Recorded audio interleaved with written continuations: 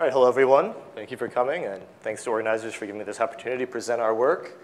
Today I'm going to try to convince you that the physics of the magic angle is actually incredibly generic to semimetals in the presence of a quasi-periodic potential.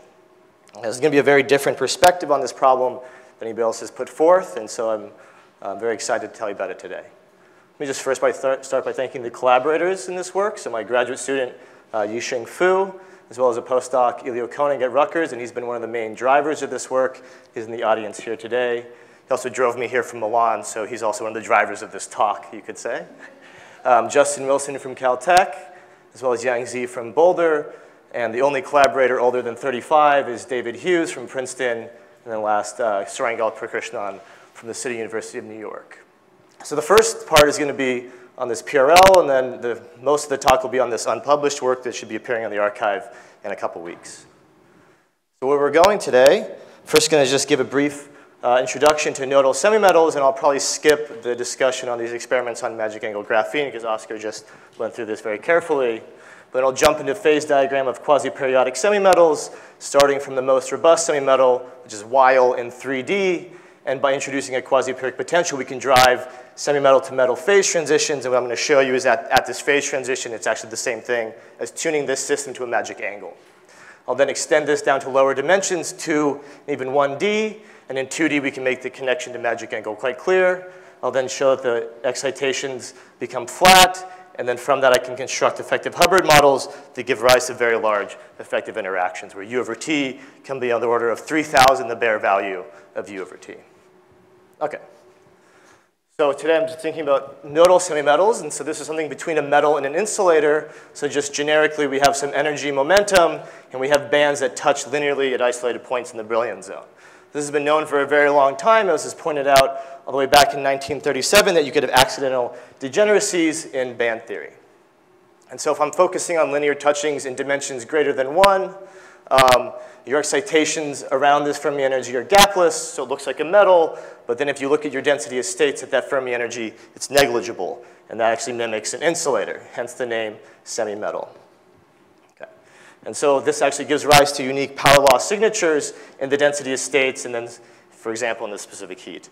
This can also give rise to, for example, a power law insulator behavior in the DC conductivity in 3 dimensions. So probably the most well-known example of Dirac points would be in graphene. And so if you just solve tight binding electrons on the honeycomb lattice, here's the band structure energy versus momentum. If you focus on one of these linear touching points, you can just write down effective K dot P theory, which gives rise to a linear dispersion with the velocity of this Dirac cone, which is characterized by V. So this has been seen directly in ARPES. So this is the ARPES spectra. And as you can gate this material, which tunes the Fermi energy. Distinct from the solid state example, this has also been seen in cold atoms because they can engineer optical lattices that have a honeycomb lattice. And they can then probe the band structure by band mapping techniques, for example, putting a cloud of atoms and kicking it, transferring atoms from the lower band to the upper band due to the touching point of the band structure. More recently, there's actually dynamical measurements of the Berry curvature itself, which shows large Berry curvature near your K prime point. And so this is rather recent, and so you can directly image the Berry curvature in this honeycomb optical lattice. So more recently, we now have these 3D examples, such as the discovery of sodium-3 bismuth or cadmium arsenide, which are Dirac semimetals. And so I'm just showing you the ARPES data for sodium-3 bismuth. And these are dispersions in 3 different momentum directions, displaying a 3D nodal band structure. So near this Dirac point, you can write down an effective alpha.k theory. So alpha is the 4x4 Dirac matrices we know from high energy physics. And then even the year after that, then Weil semimetals were discovered, which also show a linear touching point, which is non-degenerate away from the touching point. Okay. So the main question I want to ask in this talk is how do I take a weakly correlated semimetal and make it strongly correlated? Okay. And I want to do this in a very universal fashion that is applicable in a wide array of systems. And we now know, actually, as we just learned from Oscar's talk, and we've known for a while, that twisted bilayer graphene is one way to do this, whereas you twist these 2 bilayers at particular magic angles, the effective velocity of these Dirac cones goes to 0 at the various magic angles. So there's not just one magic angle, there's a whole sequence of them, and the velocity vanishes linearly near these magic angles. Okay? And so this has been known now for 7, 8 years, but it was really this experiment that, So the reason why this is expected to produce very large interactions is because as the velocity goes to 0, the velocity is effectively the hopping, then whatever bare U scale you had in the problem, the ratio of U over T should then go to infinity. So intuitively, this is why we think this should give strong correlations, or at least promote correlations relative to a weakly correlated starting point, which is what we know graphene is, right? Okay. So this really got, I'd say, revolutionized by the announcement in March of these apparent Mott insulating phases at half filling of these Moiré bands. And as Oscar really explained this quite nicely, upon doping or gating, this thing gives rise to superconductors, which may or may not be unconventional, but they do emerge out of these Mott insulating phases. Okay. So one point I'd like to really raise is that most angles in this twisted bilayer graphene system are actually not commensurate whatsoever. And as a result, that's going to produce an incommensurate potential for the Dirac nodes, right? And so the question we're going to ask is, what is the minimal model to capture this phenomenon at the single particle level? I want to write down simple Hamiltonians that I can solve concretely and understand this physics in a more general setting than just twisted bilayer graphene. And what I'm going to convince you of is that all it takes is a quasi-periodic potential and nodal semi-metal band structures. Okay. So with that, let me now move on to the phase diagram of quasi-periodic semimetals. So let's start with the most robust semimetal, which is going to be a 3D Weil semimetal. And the reason why it's the most robust is because we've exhausted the 3 polymatrices. So any additional polymatrix we add will not gap out this band structure. So let me just write down a simple lattice model. So this is hopping on a simple cubic lattice in 3D. The hopping comes with the phase and spin-orbit coupling. And then I'm just going to add a potential that's quasi-periodic, and I'll define this in a second. But in the absence of this potential, this band structure represents a model for an inversion-broken Weil semimetal. So if you just diagonalize this band structure by hand, you see that you get 8 Weil cones at the time of reversal invariant momenta. And linearizing about these cones, you see that the velocity, the bare level, is set by the hopping times your lattice spacing, which I've set to 1. Let me now define this quasi-periodic potential. So this is a 3D potential. And I'm going to now introduce, it has a strength W, and it has 3 random phases, which is just shifting this potential relative to my overall lattice. These are random phases, which we can average over, but they're correlated, so they're the same at every lattice site. This model would be random if these phases were random at each site, but they're not. They're incredibly correlated. You could say infinitely correlated. Then we introduce a quasi-periodic wave vector, or incommensurate wave vector.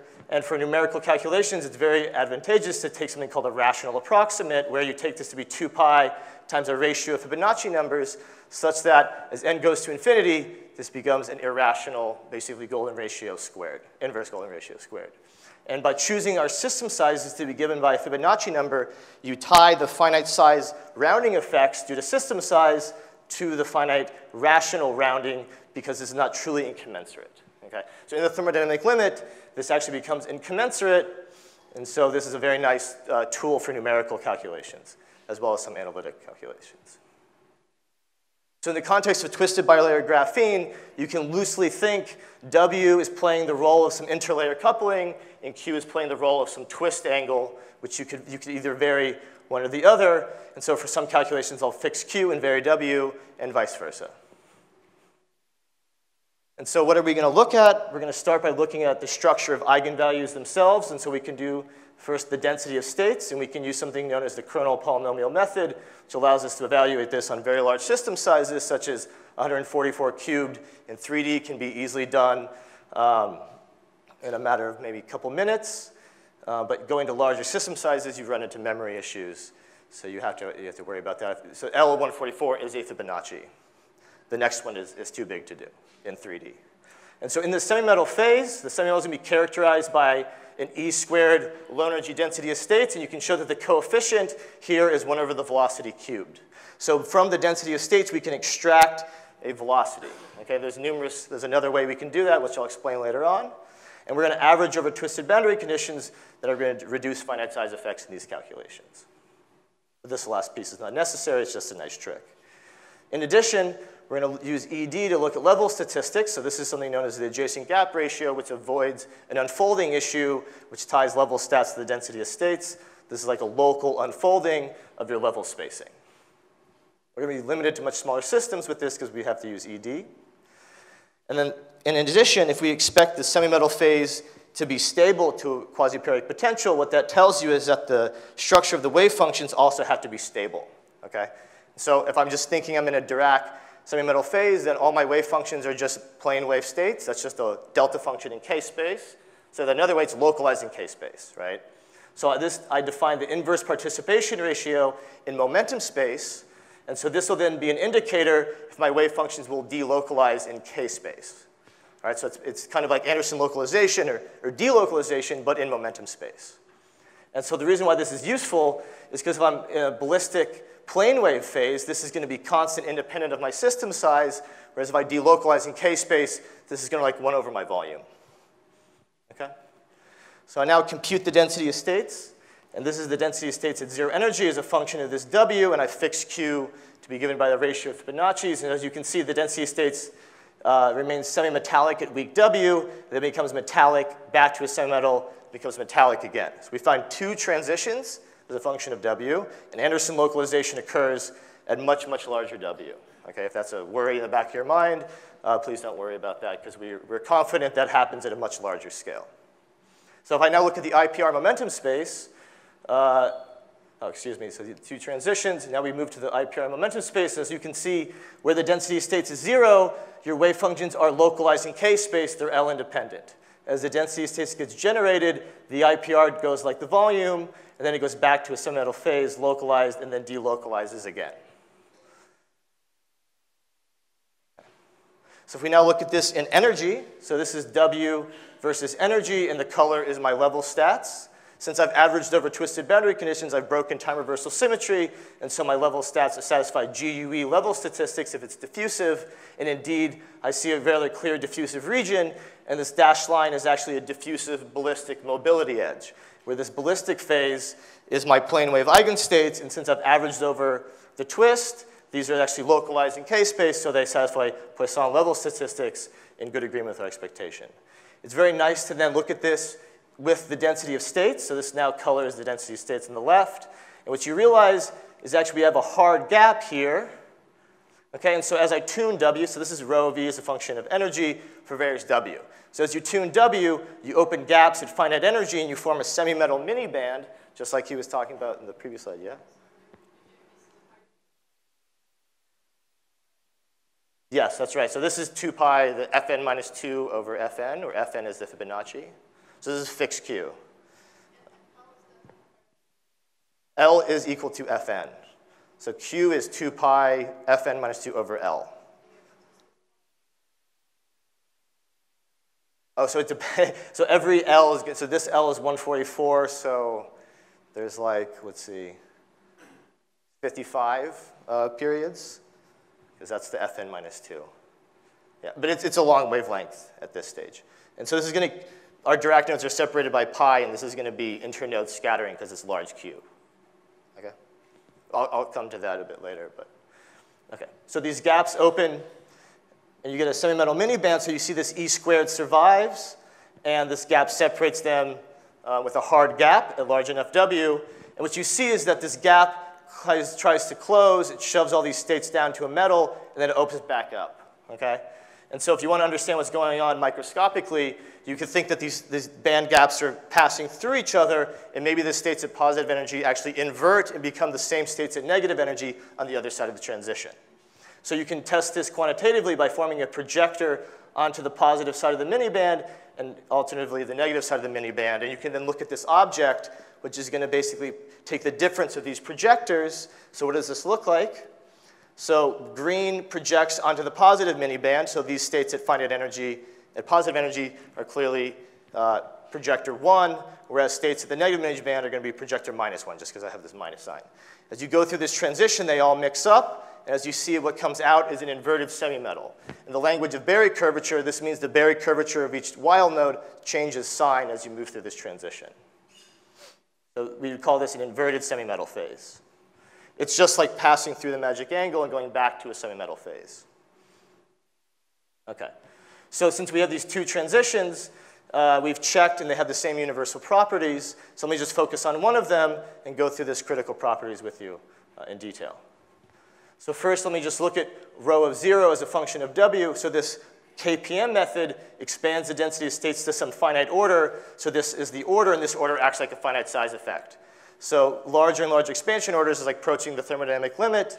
And as you can see, the density of states continues to sharpen, which suggests the density of states is actually jumping from 0 to a non-zero value. If you now look at the energy dependence, so here's our hard gap. Here's our semi-metal miniband, and this goes like E squared. There's corresponding fits over here, which allows you to extract the velocity. As you now move through the transition, these squish together and form a metallic phase at low energy. And you don't see any critical scaling regime in energy, which suggests the dynamic exponent is actually not playing a role in this transition. It's actually an interesting question that we are still sorting out. Okay.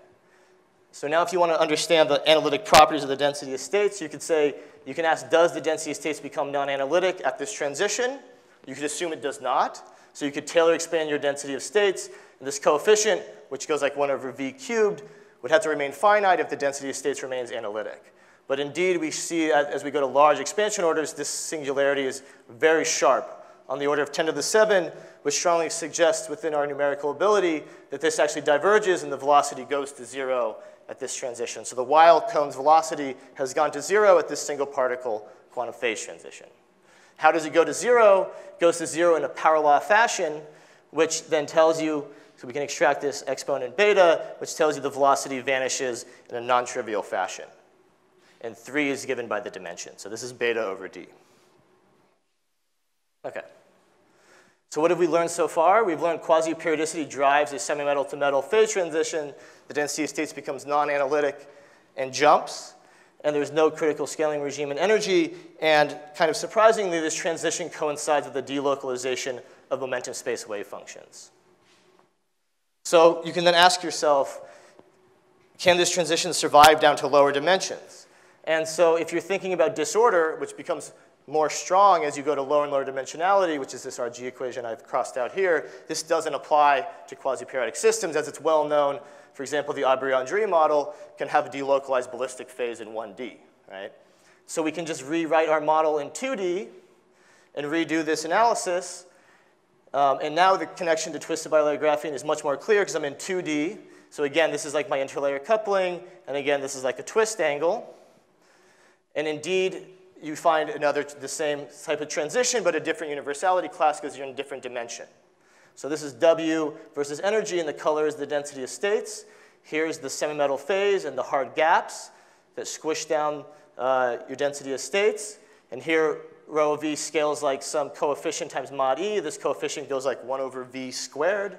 And so as a result, we find that rho prime diverges quadratically, which gives a velocity that vanishes linearly at the critical point, which is exactly the same power law as magic angle graphene, which suggests these are actually the same universality class at the single particle level.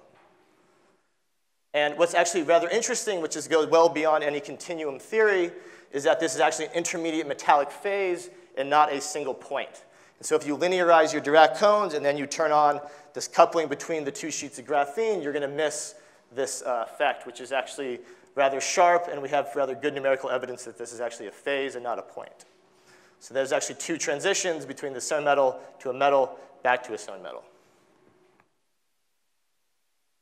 And so you can actually, once you start realizing this is the same phenomenon as magic angle graphene, you can borrow the analytic methods used by McDonald, for example. And so we have done that by integrating out momentum states outside my mini zone. We've gone to fourth order and perturbation theory, and you look at this Gore expression, but you can then basically, at fixed Q, you find that this vanishes linearly in agreement with the numerical data. If you now put this all together, so this is W versus Q, and the color is the density states at 0 energy, and the dashed green line is this fourth order perturbative theory. They agree remarkably well. So this is the semi-metal. Here's a metallic phase. Here's a metallic phase. Here's a metallic phase. So if you fix Q, you can have sequences of transitions, like 3, 4 transitions, just like you have 3, 4, 5 magic angles. So these dashed lines are just showing two different cuts. So here I'm showing in red the IPR momentum space, in blue is the density of states. So whenever the density of states becomes non-zero, the IPR goes to 0.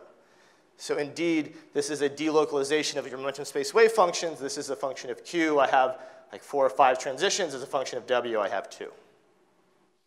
So and I'm in 2D, so I can just directly look at my wave functions. So what do these look like? So in my semi-metal, they're just localized plane wave eigenstates.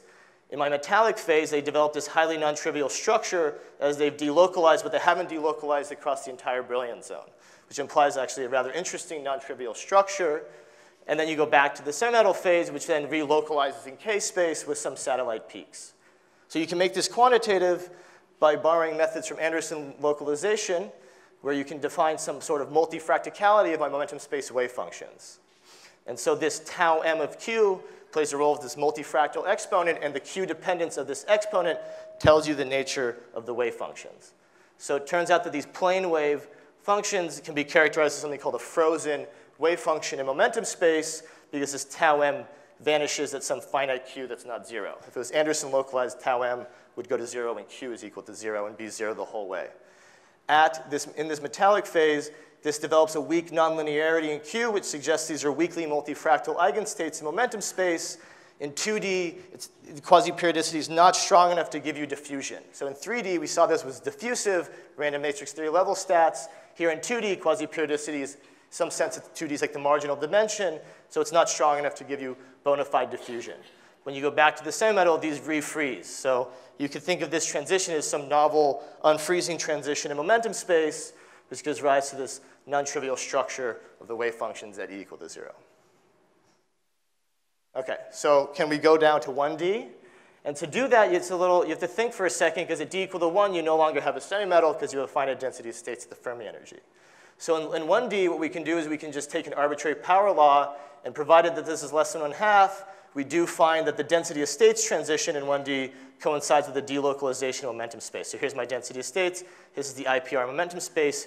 But 1D is, there's not much phase space for anything else to happen. So 1D, this is the real space IPR. 1D just localizes. And so it goes from a semi-metal to an Anderson insulator with a finite density of states. Okay. And rather surprisingly, we have a very generic result that the velocity vanishes like beta over D. But for an arbitrary power law, you have to generalize your effective dimensionality based on the scaling dimension, which you can do rather concretely. What we find is that beta is effectively 2 for a wide class of models. We've looked at 3 different 2D models that have Dirac points, as well as this 3D Weil problem, as well as this 1D model. And there's a rather remarkable universality associated with these transitions, where D just dictates the ratio of this exponent. OK, so what are the implications of this non-analytic density of states? I've suggested that the velocity goes to 0, but let's see this explicitly. Does this really give you flat bands? And so to test for this, since we don't have translational symmetry, we're going to take our boundary conditions, we're going to twist them, let's say in the x direction, via a twist, and we're going to look at how our low energy eigenstates disperse as a function of the twist. OK, so now I'm sitting in the semi-metal phase. So I have a little semi-metal mini band, goes like mod E. And indeed, this is energy eigenvalues as a function of the twist. I have Dirac nodes at the time reversal invariant momenta, which is well described by my twist dispersion. I now go into my metallic phase, where the density of states is generated. And indeed, the bands are incredibly flat. So just look at the bandwidth changes by an order of magnitude. And if I just draw Fermi energy at equal to 0, my bands are incredibly flat. If I go back to the semi-metal phase, they go back to being linear with Dirac cones at the time reversal invariant momenta. OK, so with that, I can summarize that this transition survives in 1D, 2D, and 3D, and it generates flat bands in the metallic phase. Let me just do a direct comparison to theory on twisted bilayer graphene. So this has been computed by Castaneda's group, and here's the density of states. The red lines are the untwisted density of states, which is linear. You see it opens up gaps with a semi-metal mini band, and at the magic angle, you produce a large density of states of the Fermi energy. Here's our simple model. We have a linear density of states. We open up gaps that are hard. We have a semi-metal mini band. At our critical phase, at the metallic phase, we generate a large density of states near the Fermi energy. And we can just put everything side by side. So here's dispersions. Here's their corresponding density of states with the vanishing velocity. Here's our twist dispersions. You can see these things look basically the same. So this leads us to argue that this is the same phenomenon And we are basically arguing then that models for twisted bilayer graphene at the magic angle are actually sitting at a single particle quantum phase transition. It's a universal phenomenon. Second of all, this opens up this phenomenon for a wide class of experimental systems because Dirac points and quasi-periodic potentials can be emulated in cold atoms and trapped ions quite naturally. So trapped ions is this power law hopping model in 1D I discussed. And in 2D, I already mentioned that you can do honeycomb optical lattices. You can also do pi flux models with cold atoms in 2D. So by realizing how generic this phenomenon is, allows us to generalize it to a wide class of systems. Okay. So this brings me to the last part of the talk, where I want to convince you that I can construct effective Hubbard models, and this actually gives rise to very strongly correlated systems. Okay, I haven't actually shown that. I've just shown the velocity goes to 0, right? Because U also changes as you do this. The 1A functions become spread out, so U also could decrease, so you have to be cautious. So what do we want to do? We want to, like I just said, we want to determine the renormalized interactions due to passing through this semi-metal-metal transition by varying the quasi-periodic potential.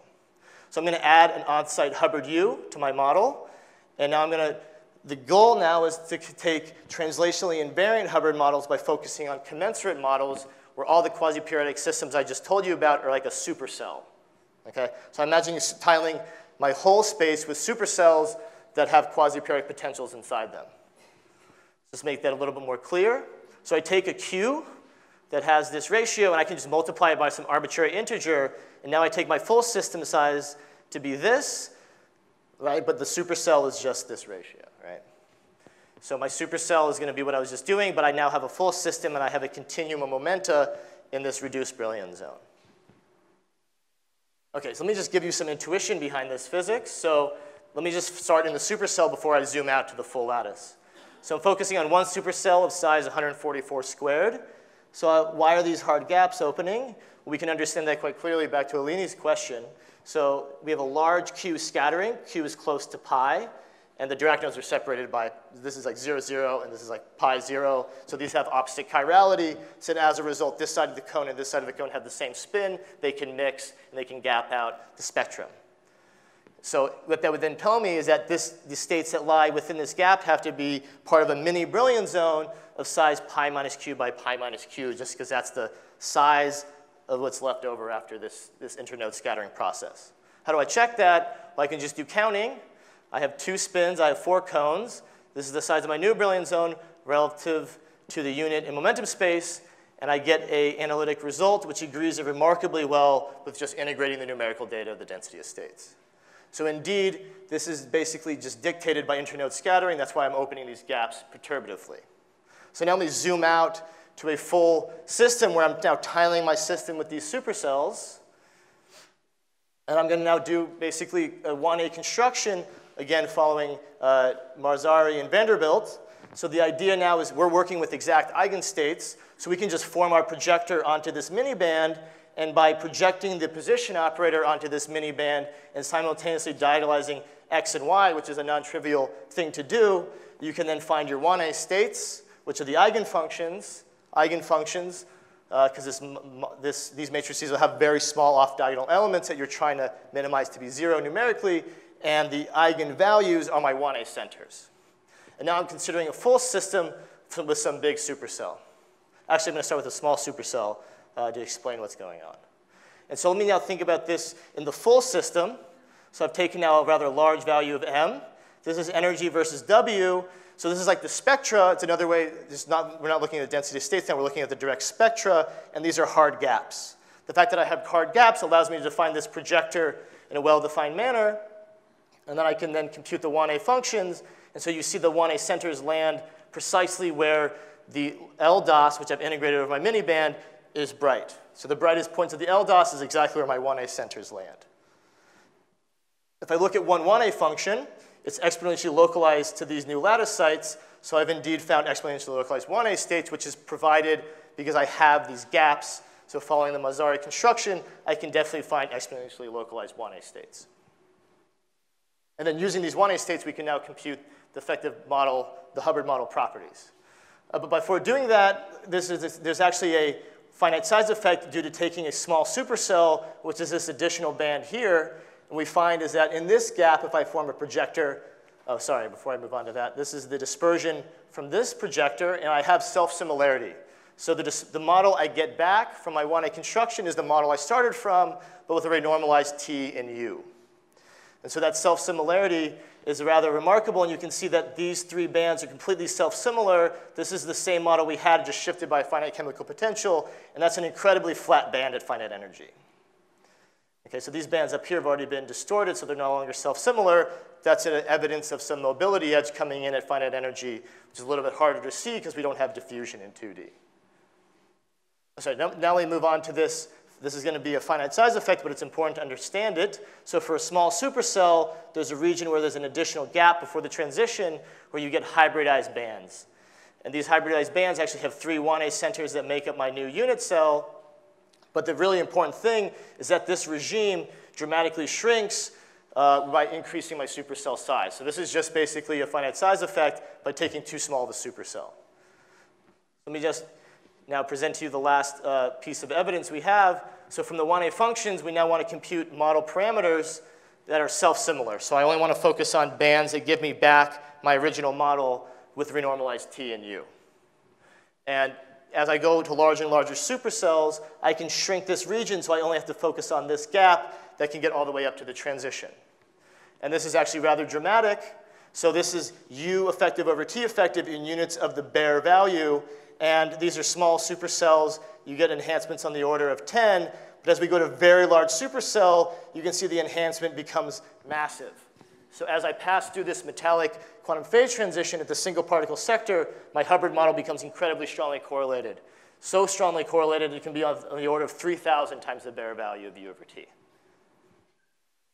And with that, I can conclude.